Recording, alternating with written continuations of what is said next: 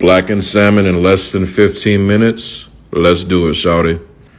After you pat dry your salmon fillets, we're gonna flip them and we're gonna go ahead and brush down this beautiful salmon skin with some melted, unsalted butter. Always cook the skin side down first so it's easier to flip in your skillet. Now I'm gonna season up that skin with that straight drop rub. You can get it from UncleDibs.com. Now this is how you blacken salmon. Get your cast iron skillet over medium-high heat.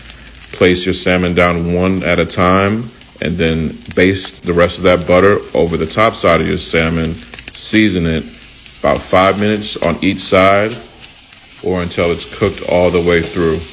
Eat this with anything, a salad, some green beans, some potatoes. It's on you, shawty.